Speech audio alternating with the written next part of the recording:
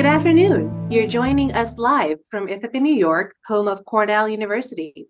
I'm Perdita Das-Humphrey, I use she, her pronouns, and I'm the Assistant Dean of Bethe House here at Cornell. I'm joined by Dr. Julie Shackford-Bradley, co-founder and director of the Restorative Justice Center, University of California, Berkeley, and Dr. Amy Miele, Associate Dean of Students and Director for Student Affairs for Compliance and Title IX at Rutgers University. We are so glad you have joined us for this great hour of programming we have put together to discuss restorative practices and the Title IX process, successes and challenges. We will begin by taking a moment to reflect the land we are currently on. Cornell University is located on the traditional homelands of the Gayogono, the Cayuga Nation. The Gayogono are members of the Haudenosaunee Confederacy, an alliance of 6 sovereign nations with a historic and contemporary presence on this land. We acknowledge the painful history of Gayogono dispossession and honor the ongoing connection of Gayogono people, past and present, to these lands and waters. So this eCornell keynote series came out of a group of staff and faculty members at Cornell, led by Jeff Godowski, who were engaging around topics of restorative justice for the past 3 years. A common desire to learn from other institutions led to the creation of this series. Today's topic is particularly close to my heart, and I cannot wait to learn more from our esteemed panelists. So without further ado, I'm going to pose the first question, and this is coming to you, Julie, and then Amy. Please tell us a little about your background and a general overview of what's happening on each of your campuses regarding the intersections of restorative justice and practices and the Title IX processes. Thank you, Amy. Thank you, Perdita. My name is Julie Shackford-Bradley. I'm the director of the Restorative Justice Center here at UC Berkeley. And we started our center in about 2012. At the time, I was a faculty member and I got interested in restorative justice. It came to the Bay Area and Oakland through some activists and organizers. And so we all did the training, and then we started to think about how we could do this on campus. And so right around the time that we were building out the RJ Center in 2014 and 2015, there was a lot of activism around the country and particularly on our campus around sexual violence and the sense that the campus was not taking it seriously and that people felt unsafe. And so along with that campus organizing, the RJ Center really wanted to take this on and see how we could offer an option for restorative responses for sexual harm. And we also participated in national organizing around that. And we also really wanted to think about community building practice as a way of promoting prevention of sexual violence. So we brought that into our work as well.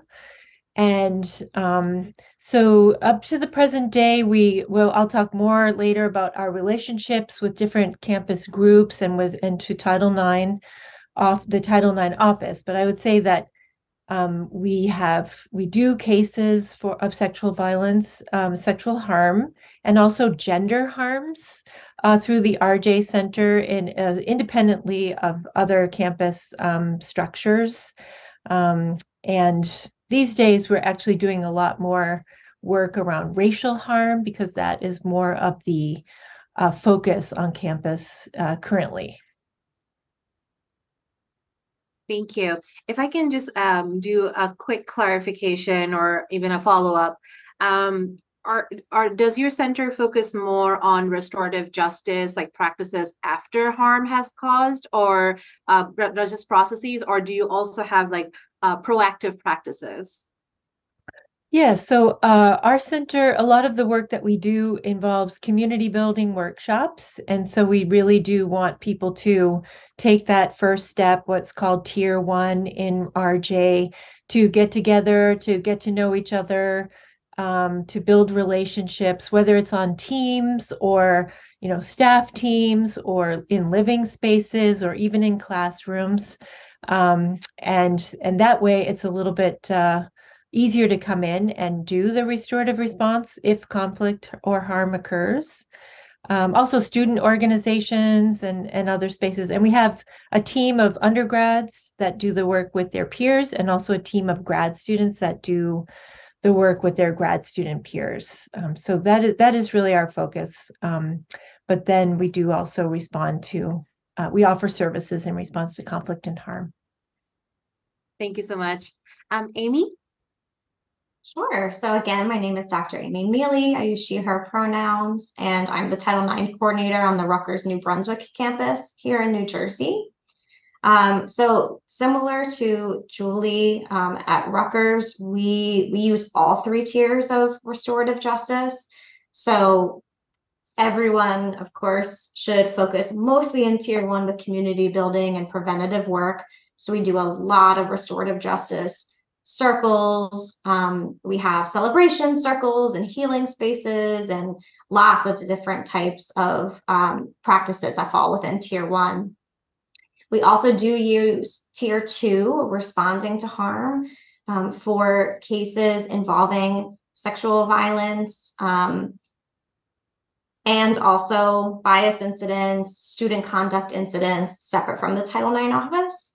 And we have started using or dipping our toe, I would say, into tier 3, which is focused on reentry. So for students who took a leave for whatever reason and are now returning, we are incorporating restorative practices to reintegrate them into the community.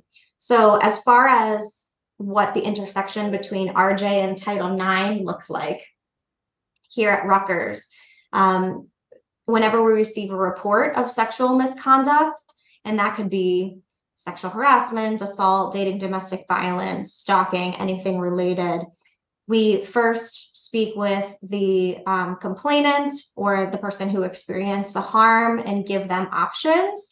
So I'm sure the audience knows about a formal investigation process. Under Title IX, you're also required to have an informal, we like to call it an alternative process.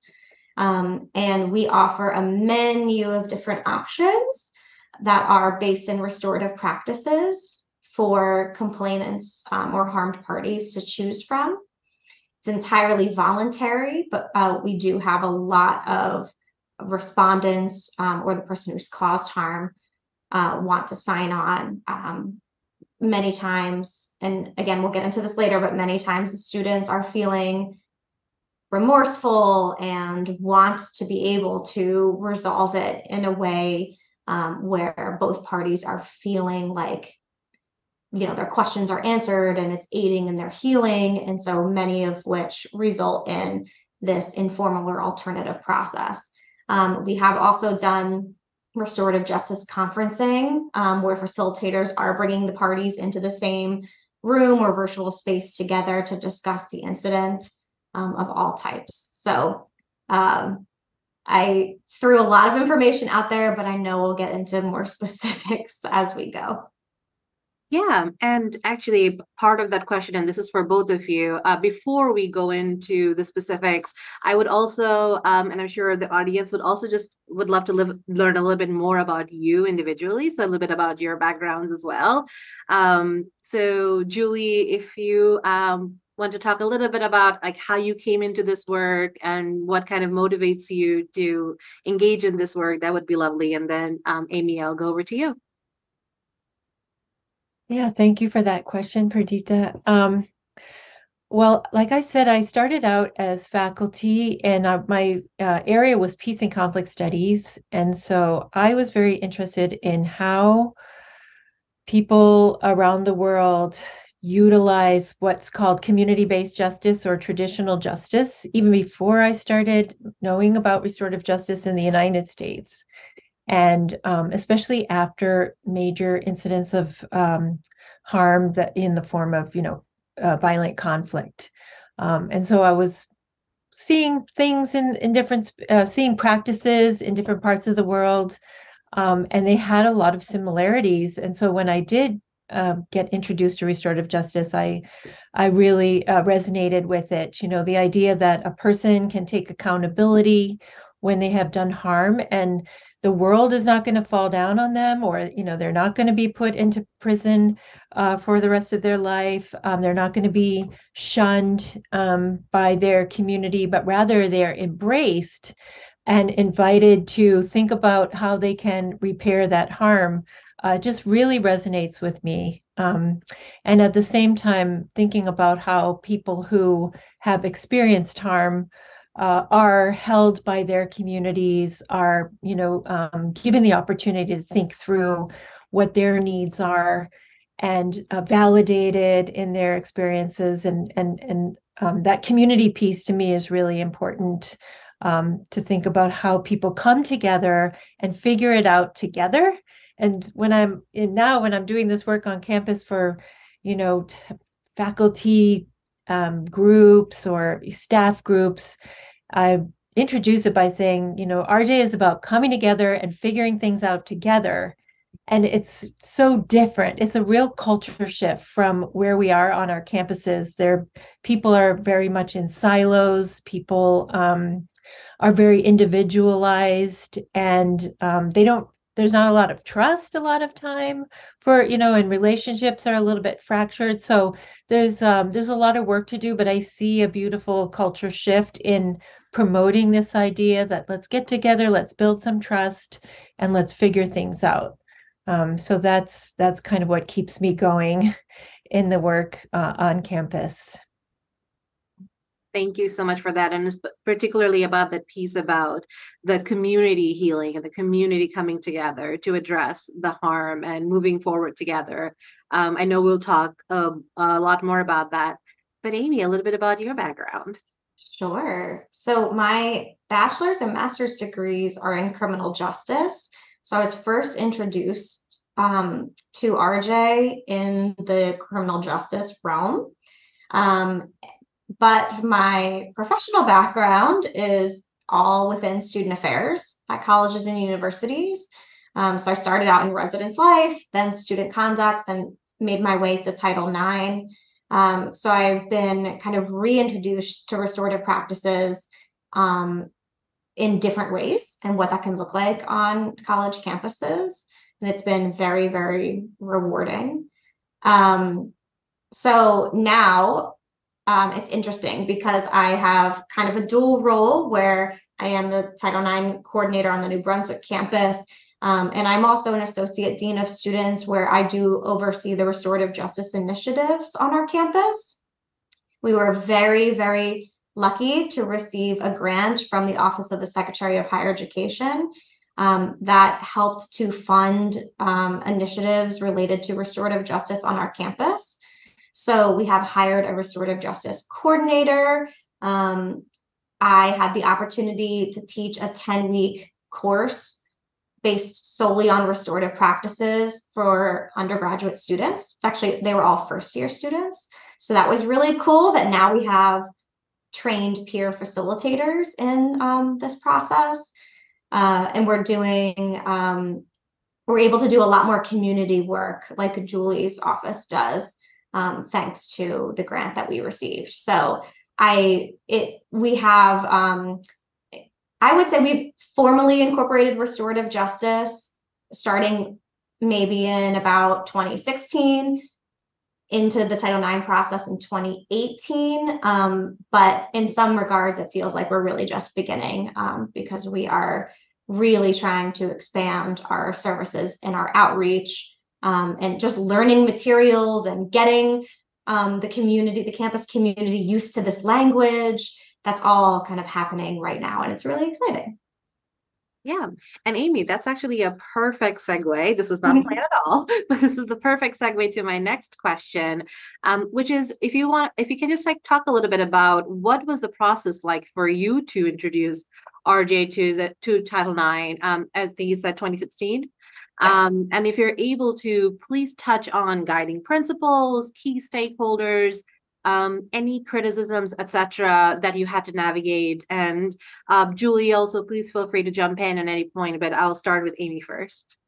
Sure. Okay. I could talk about this for ages. So our campus community adopted restorative practices as a response to harm formally, I think, in about 2016. We really used it for bias incidents, student conduct violations, residence hall concerns, that type of thing. So we had brought in some facilitators to train us on restorative practices, which was very, very positive. And then I moved into the Title IX office, and I was hearing from students over and over and over again that they wanted the university to address this issue that they've experienced. So an incident of sexual violence or harm. But the formal investigation process is not the manner in which they wanted to do so. And were there any alternatives? And at the time, there really was not an alternative. It was like, we could have a conversation with the person, there wasn't really anything that was an official university process outside of the investigation.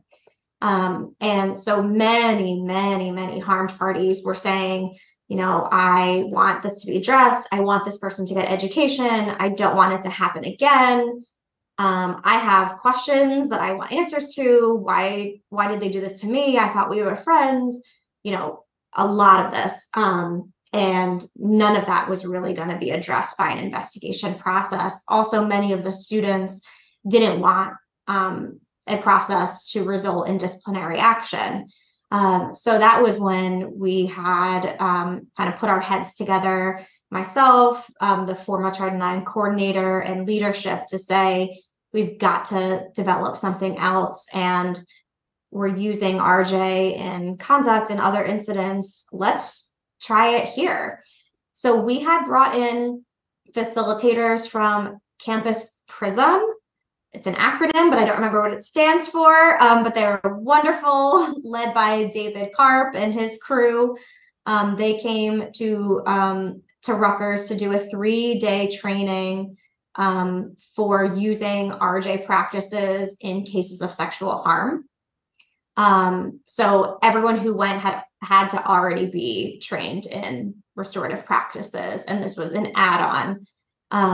And so after that training, we really felt comfortable to launch it in the Title IX office, and it has really been very successful in the sense that we've had a lot of students who request this process, go through this process, and feel that it has offered them more than what a traditional process or no process, would have given them. So that's a little bit about it. I could go on about criticisms, but I'll let Julie speak first, and then maybe we can bounce off one another about the obstacles that we've been facing. Great. Thanks, Amy. And yeah, I would like to reiterate what Amy was touching on earlier, which is just how much time it takes to really get the roots and then build up a foundation, and then all the practices and processes of RJ on a campus. And especially probably our really huge campuses, it might be a little bit easier on smaller campuses. But it does take time, and people want things quickly. So patience is key, and a long vision. Mm-hmm. And speaking of that, that's kind of how it has been for us in developing RJ for sexual harm. We had a pretty different route. Our student conduct center, our Center for Student Conduct, has just not opted to utilize restorative justice up to this point. Long story there, but that kind of gets in the way of operating with Title IX, since Title IX and student conduct work together on the sanctions side. So we've always been more focused on what we call climate harms or identity harms with the RJ Center. And so those are the types of harms that don't add up to a policy violation necessarily, but still cause a lot of harm and conflict in spaces. And so building on that, we partnered with the Path to Care Center on our campus, and that center is an advocacy for survivors. That's their role, is to advocate for survivors. And they were born out of this activism that came out in the 2014, 15, 16, where, just like Amy was saying, people were really dissatisfied with what our campus was offering and actually suing and the state level and the federal level, a lot of lawsuits and things like that. So, and complaints, and fines being paid actually throughout all that. So we partnered with Path to Care, and it took a while for us to build trust with them because they are really focused on survivors. And so coming out, a lot of people at that center coming out of the anti-violence movement, they did not trust people who wanted to support the respondents or the people who harm, right? And why should we give anything to them? They need to be punished, full stop. But as time went on, there was a lot more openness to the anti-carceral movement. Okay, we don't want to put people in prison. We don't want the police being called for these cases. And it's not, this isn't this approach is not open to people of color or LGBTQ communities where there's not a lot of trust in the institution. So that's how we kind of started our conversations with them on what RJ could offer. And it took us a while. We met for a whole year. We created a working group. We called it the Transformative Justice and Restorative Justice Working Group with RJ, Path to Care folks, and then people from there's a lot of different organizations on the campus with students and grad students that address sexual harm in different ways. So they also were part of that working group, and we used the RJ process. We had our shared values. So we developed values around trust building, accountability, safety, vulnerability, and more. And we really spent time just getting to know each other, and then started creating this proposal. And as we talked more about it, what we wanted was a pathway that was not Title IX, not student conduct, but that would be separate, and that we would try to build out. And we also, that pathway is not just for bringing together the person who harmed with the person who did the harm, but I feel like the Path to Care folks really brought in more of an emphasis on supporting survivors. And so in the transformative justice realm, there's a lot of exciting ideas around, for instance, having circles for survivors with their families and friends, especially if they did not experience a positive response or a supportive response from family members or friends. Could we help repair those relationships? And also using the transformative justice approach of the pods. I don't know if you're aware of that, but like creating a support pod for a person who's been harmed so that they can have a group of, say, 6 folks who they know they can call on. Those people have said, yes, we're with you. And so whatever they're going through as they try to make it through the semester or whatever they're working on, and also to help them with resources on campus. So we really had more of an emphasis on the support for survivors. And then unfortunately, that proposal is still sitting there. I think what my hope was that we would have the full support of the campus to create this alternative pathway. But that has not come to pass yet. And partly it was because of COVID and also shifts in personnel. So we at the RJ Center continue to hold processes for people. We do survivor circles and some of that prevention work.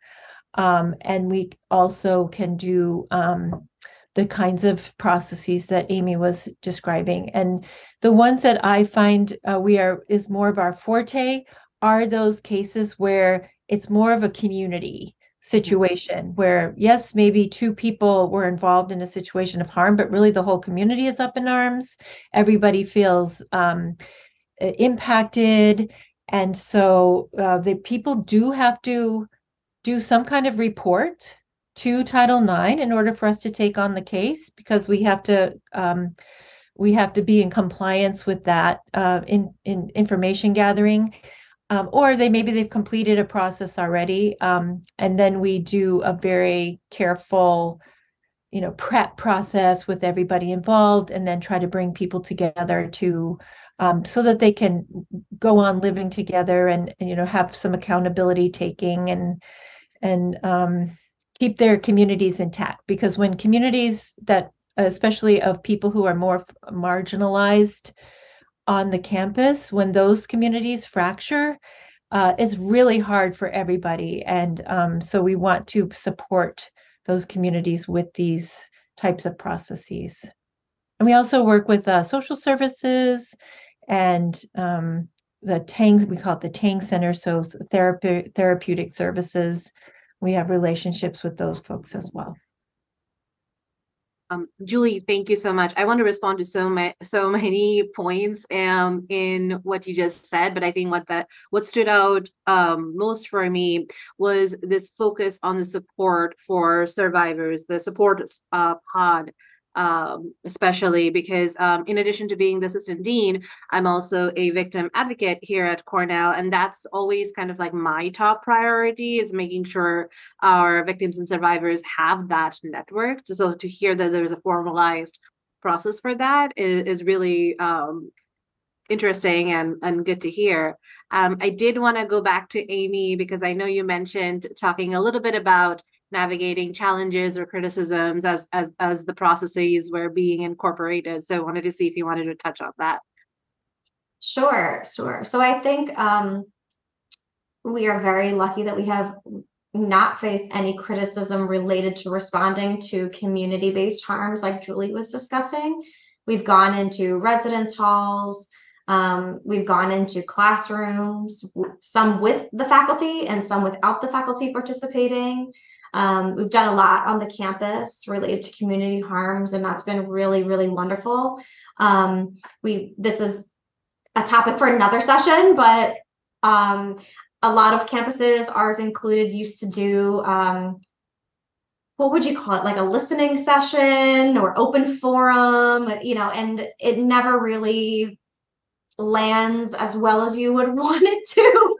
So we have often replaced those types of forums with restorative justice circles, and it's been wonderful. So we really have not faced a lot of criticism there, but where we have reached some obstacles is where we actually are bringing the parties together in response of an incident of sexual harm.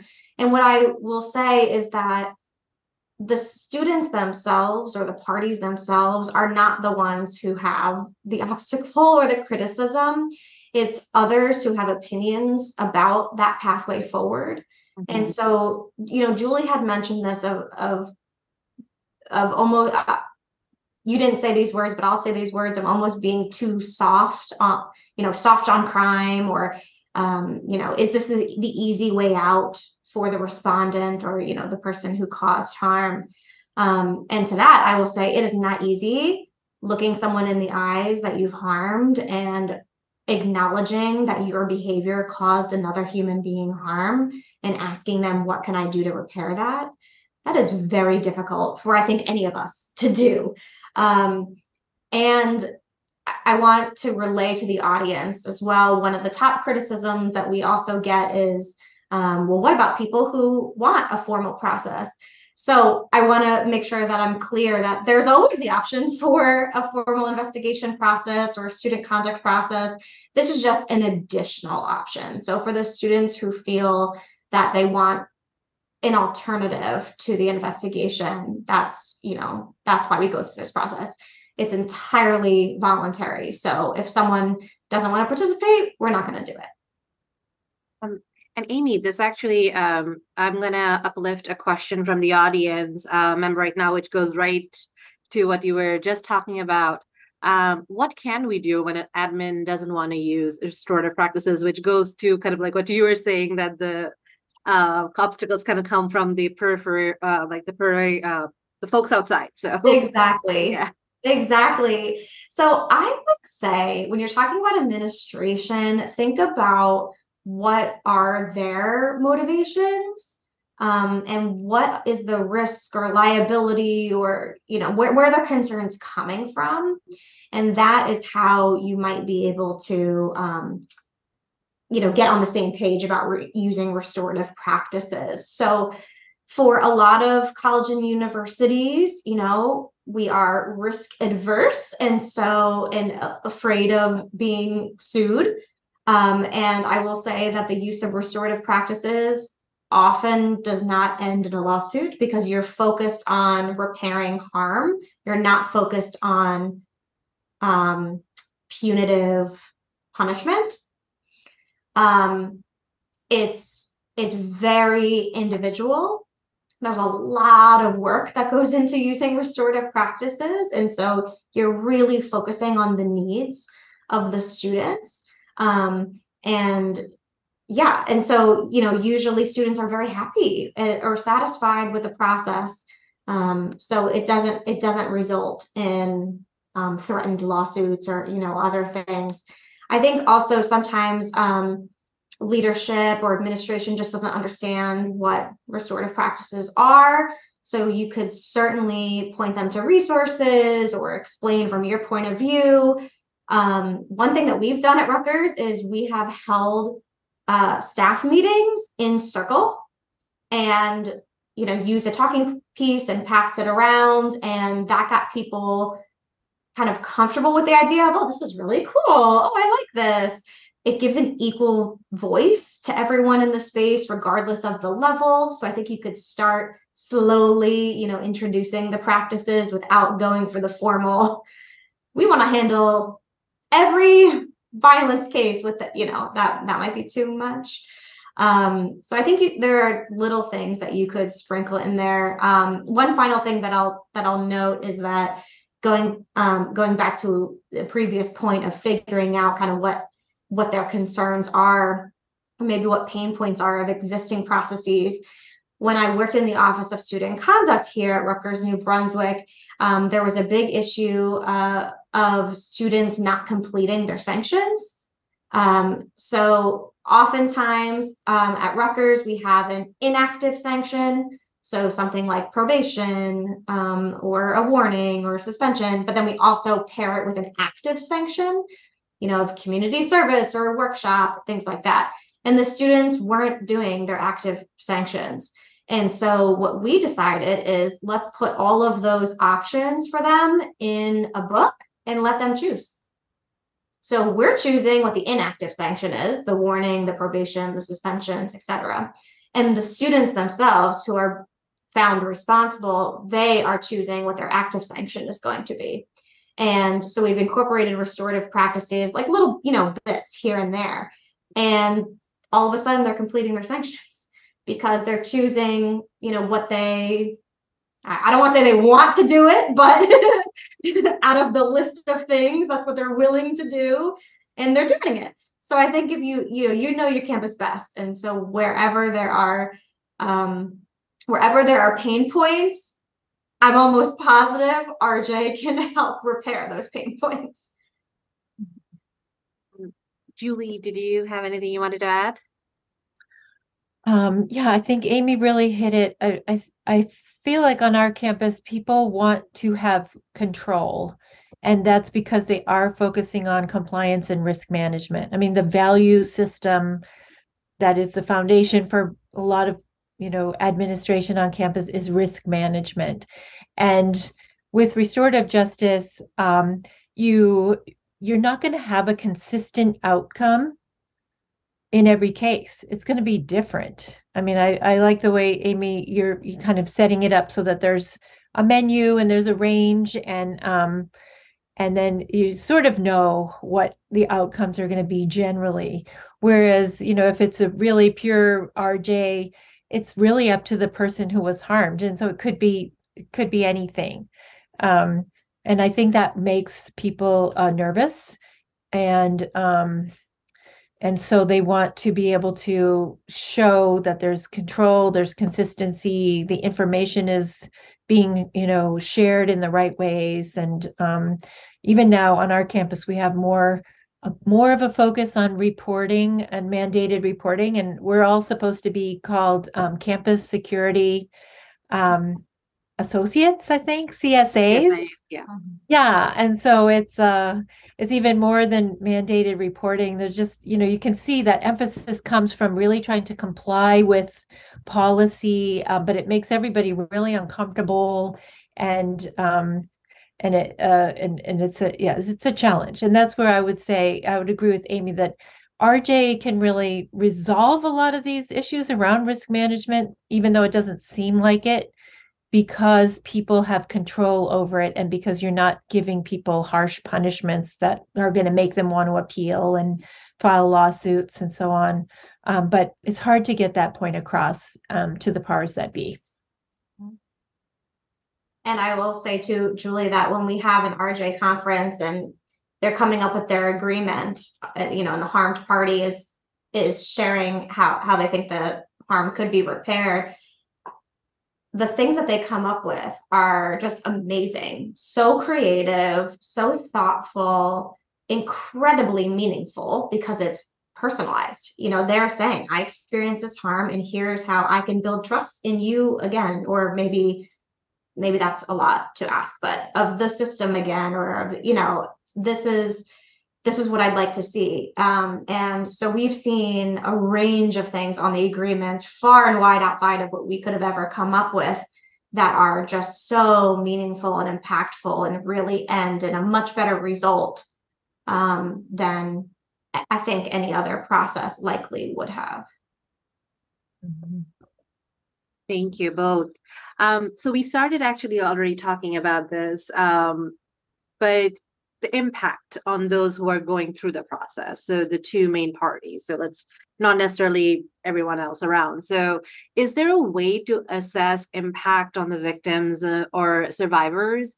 That's something I know when I first came into restorative practices, that was kind of like my biggest worry, is even presenting it to a survivor feels like we're not talking about accountability and we're putting the kind of like owner back on them. And I know that's not the case, like after kind of like learning a little bit more, but I'm wondering if either of you have ways to assess the impact on victims and survivors. And then on the flip side, best practices for working with people who have caused the harm.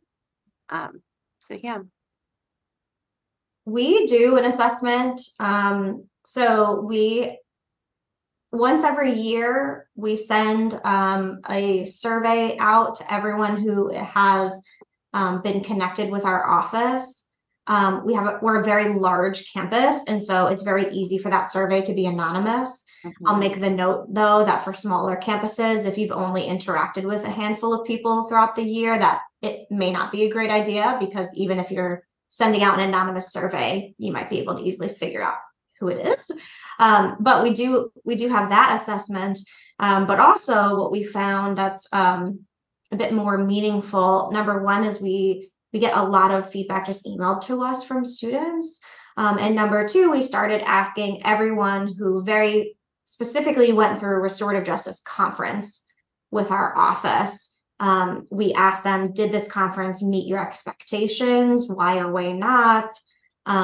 We ask, we often hear from students that they're unsure of this process. Is there anything that you would tell someone asking questions about this process? And then do you just have any general feedback? And we have received overwhelmingly positive feedback from actually both parties. Now, of course, it's not across the board. There are some people who felt like the process took longer than they would have liked, because we do a lot of pre-work before we'll put people, in a space together. So some students feel like the time frame, it's just too long. We've, received feedback that it was really difficult to do on both sides, and maybe they weren't expecting that. But overall, we've received a lot of positive feedback of victims and survivors, specifically feeling very empowered, feeling like their voice was heard, getting answers to questions. Sometimes we never prompt this, but sometimes it does result in a very genuine apology, and that makes a big impact on people. And for the people who've caused harm, or the respondents, some of the feedback that we get, probably one of my favorite feedbacks was that it really increased their understanding, and they could see it from the other person's point of view that they could not have done beforehand. So that was really powerful. So we do, all that to say, we do some formal assessments, we do some informal assessments, but overall, when we're working with students so closely, they're very open with providing us feedback kind of in real time, and it's been very positive. Yeah, I think because we're not operating at the same scale as Amy's situation, I guess my answer is going to be a little different. But I think that, the whole process of restorative justice from beginning to end is really about being very aware of how the survivor is doing and what they want and what they need.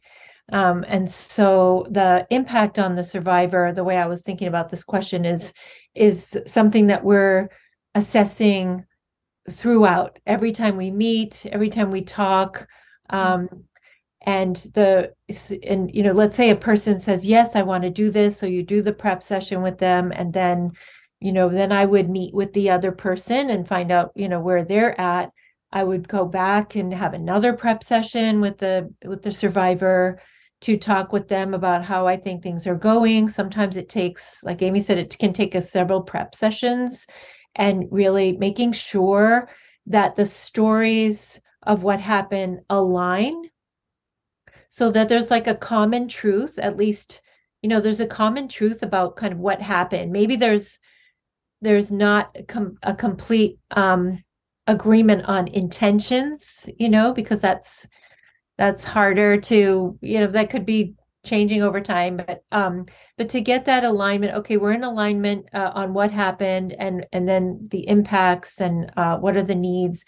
And so you're having those conversations back and forth, and really making sure that the survivor is accessing the resources that they need, and that they have support throughout the process. And then as it gets closer to the time they're going to meet, I'm going to keep checking in. Are you sure? Does this feel right? Is this timing right? Can you bring someone to support you? And throughout the process, and then on the other side, maintain those check-ins. So that's how we really assessing it. I would say on our side, in the moment, in every moment, and a person. There's no judgment at all if a person says, I don't want to do this. Even if they've gotten partway through, it's a little bit difficult. If they've gotten partway through and they have a little information about the person who harmed them. But generally speaking, I tend to do that assessment, in every moment. It's fine if people want to walk away. And we do have people that come in and they hear about what we have to offer, and do the first prep session, and then they say, this is not for me. And I find that that's often when it's two people involved in like I was saying, I like to do the community piece, because if it's two people who are maybe in a relationship and they're not in a relationship now, it just feels harder to do RJ, to go back into that, to meet face to face with the person, and to figure all this out. And it's even hard sometimes to call, to contact the other person and get them involved, since we're not a campus, institution. We don't have the same clout to bring people in. And so those are cases that are less likely to be successful, I think, than those where there are community members who can come together and support everybody involved in the process. So that's how I see it, our work happening. This wasn't part of our prepared questions, but listening to both of you prompted this particular kind of like thought for me. So one of the things that are very difficult, most of this process is very difficult for all parties involved, but something that I have heard from survivors and victims is that formal processes often don't provide the closure that they were hoping that would provide, and that it also causes them to have to repeat their stories multiple times to folks that they're not comfortable with. Have either of you heard anything different for when folks participate in the RJ process, whether they do feel a sense of closure or they don't, or whether they feel like they're repeating their stories, especially Amy, as you said, like the process can be quite long. Yeah, so I mean, I'm going to be honest with you that sometimes we've had students say it provided them with closure, and sometimes they say that it doesn't. And I think that, everyone's own individual healing journey is just that. It's their own individual healing journey. And so this process can certainly aid in that. Mm-hmm. I do think sometimes students feel it will resolve all unresolved feelings, and sometimes it just doesn't. Mm-hmm. I have not, we've done numerous processes at this point, and they've looked all different. I have not had someone come back saying that they felt re-traumatized by this process, or that it has deterred their healing in any way. They do have to share their story, but it's in different ways, right? So we might ask, tell us about what happened from your perspective.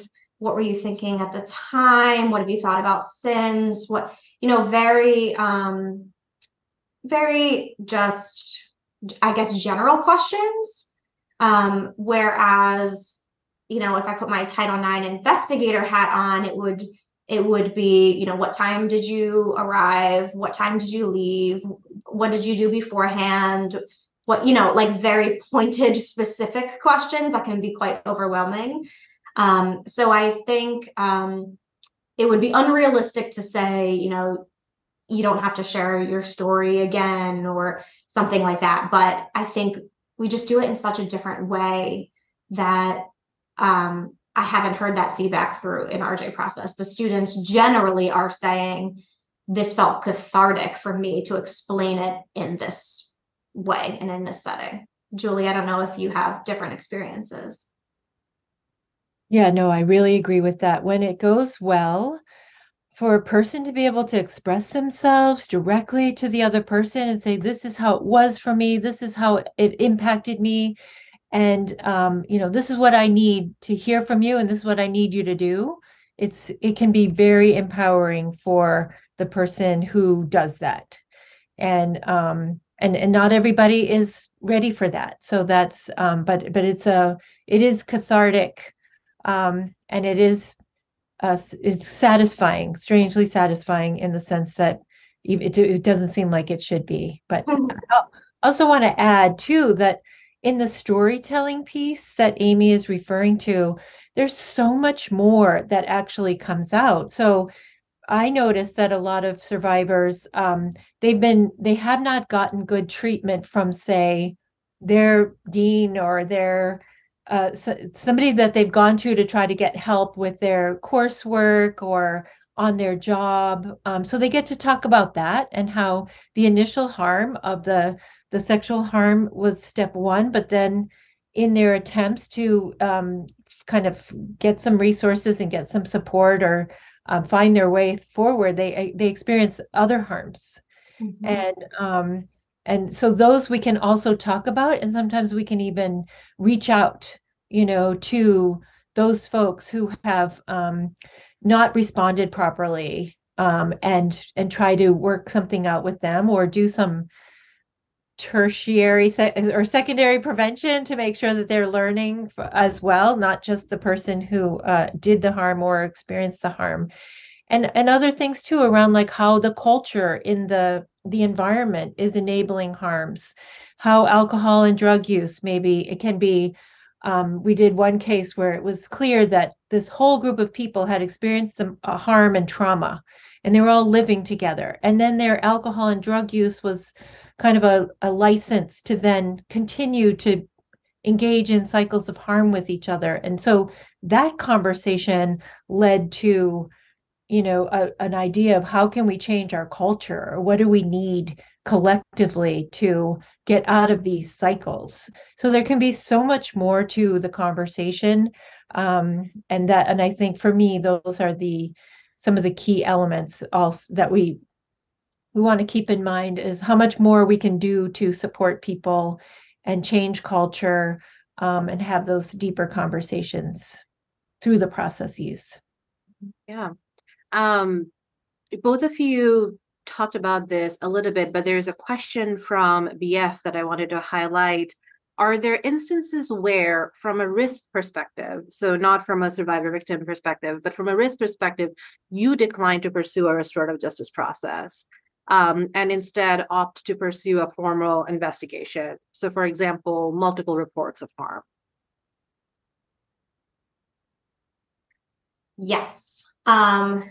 There are times where we will, where a victim or survivor, a complainant is requesting this process, and we won't even present it to the other party. There's times where we do present it to the other party and we still don't feel comfortable moving forward. So certainly, I would say one thing right off of the bat is, if the responsible party, respondent, person who caused harm, if that person is not in a place where they can at least acknowledge that their behavior caused another individual harm, we're not going to go forward with this process. So you don't need to, say that you committed a crime or violated policy, or that, you don't need to say that, but you do need to at least acknowledge that you were there and your behavior hurt someone else, and that this process is to help heal that hurt. We have even gotten so far as to, we've done pre-meetings, we've done the actual conference, or at least part one. We're in the part of coming up with an agreement, and we've ended the process at that point, because the focus all of a sudden became more of a, well, let's argue about the facts of the matter, and that's not what this process is. And so we've made the decision to end it. Some more concrete examples I could give you is, we have not yet used RJ for cases of dating or domestic violence, or relationship violence. One of which being that we have been trained in a whole lot of things, but not very specifically of restorative practices in cases of, relationship violence. And I think we are very cognizant of not, if we're thinking of like the cycle of violence, not creating a space where we are pushing people into like a honeymoon phase and then the violence ultimately gets worse afterwards. I hope I'm explaining this correctly. So we have not yet used it. We actually haven't even had requests either for relationship violence case or dating or domestic case. But if we did, we would really have to consider that before moving forward with RJ. The person who submitted the question, I know that they specifically asked about multiple reports.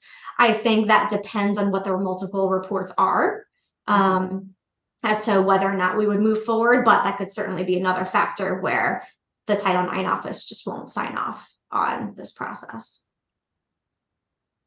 Amy and Julie, we have 5 minutes left, and I know at the beginning when we were first prepping this, we all talked about how we can talk hours or do a whole semester or thesis on these topics. So I did want to provide an opportunity to both of you to say some final words, whether it's any last thing you want the audience to leave with, or any advice you want to give to folks if they're looking to kind of like incorporate RJ practices. I know there have been some questions that may not be directly like related to what we are talking about.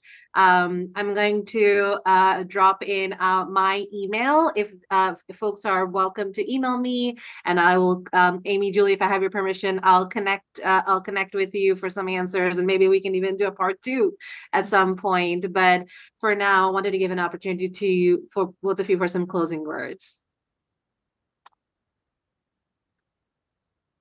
I can go first. I think something that we really need on our campus is a more robust type of series of educational opportunities and therapeutic opportunities and engagement opportunities for people who do harm. So I would say that sometimes I feel like I don't have that much to offer the survivor in terms of processes, these robust processes that are going to be transformative for the person who did harm. And especially if someone is, maybe a repeat offender, or someone who consciously is, like not into consent, or kind of, because these things come out in the storytelling, or, just have different ideas about power and sexuality and sex, and some things that really need a robust response. And so I hope to build that up on our campus, or definitely work with others to build that up. And I know there's great work being done in prisons, ironically. Like there's a program called Man Up, where, people come together, they really take accountability together in circle. They think about their impacts, and they also think about how they were harmed, and that that they are caught up in these cycles. So I would like to have a student version of that, or some other things like that, to be able to really lean on for what can be done to repair the harm. How can a person engage in that transformation, so that, because the main goal, right, is that they stop the behavior and that they transform their thinking. So that's something that I just wanted to end with. I feel like I have so many closing thoughts. But one thing I will end with is, maybe 2 things. So the first is, we're certainly here as a resource, or I am certainly always here as a resource. And also, I am not the expert, so I would love to be connected to people just so I can learn from what others are doing in this space as well. And this is related to Title IX, but also really focused more on Tier 1, is I think something that's important to keep in mind is that restorative justice is almost like a mindset. I mean, it is there's processes, and it's all rooted in Indigenous traditions. And so I don't want to take away from that. But having a restorative mindset, I think, is also super important. So I think for colleges and universities who are thinking about what's step 1, maybe the step 1 is either working within yourself or within your community to own up to mistakes that you've made, to repair harm when you were the person who's caused it, to be able to be transparent and have honest conversations with people about when they've hurt your feelings and how can you move forward. I think there's so many things that we could all do in our own individual lives that are incorporating these restorative practices or restorative mindset bit by bit. And I think once we are really changing the community for the better, that all of these processes and things that we've been focused on fall into place. Amy, Julie, I cannot thank you enough for taking the time, your vulnerability, your candidness of just talking through your experiences. This is exactly kind of like what I wanted, was to learn how things have been for you. And also to our audience, thank you for joining us on a Friday afternoon before Memorial Weekend. We hope to continue these conversations in the future. But again, Amy, Julie, really lots of gratitude from the bottom of my heart. I hope we continue to connect and learn from each other, and the same goes to our audience. Please stay tuned for more conversations around restorative practices as part of the series in the fall, and have a wonderful weekend, everyone. Thank you so much.